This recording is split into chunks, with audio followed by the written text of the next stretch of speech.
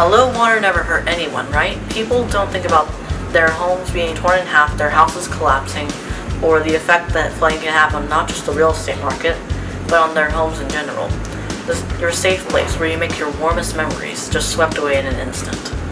In 2021, the town of Waverly, Tennessee had a massive flood where 10 to 12 inches fell over the course of 2 days.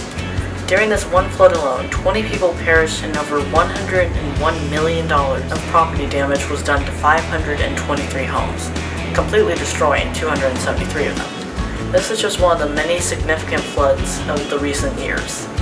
But the physical damages are just the beginning. Floods are extremely traumatic and cause devastation all around the globe for all communities. Because of how sudden they are and how they're brought on without any predictability, victims of floods can be left feeling trapped. Organizations even made to aid populations in crises like these cannot fix the pain inflicted on flooding victims.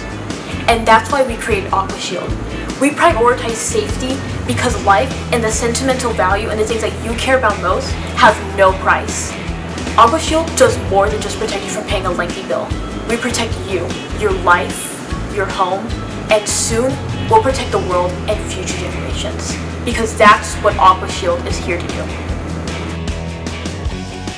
The trough sits above a slab foundation and is able to encase the curtain, which is able to protect the house from any possible flooding. It is raised by 8 deployable hooks which come down from the attic area where a winch sits inside and is able to pull it up via the command of a remote control or a water sensor. Floods are a major part of insurance premium costs, and each flood adds to that cost. In 2019, the average homeowner's insurance policy was $700. In 2021, that same policy was $953, an increase of 36%. The population of Tennessee is 6.829 million, and 11% of Tennesseans are uninsured, which means those Tennesseans are not protected.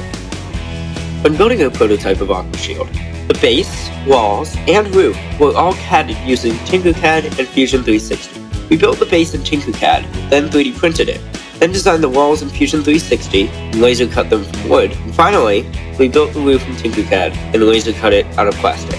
Remote C allows us to easily compile and send out our builds to the module. Meanwhile, Arduino is giving us easy compatibility with our sensors.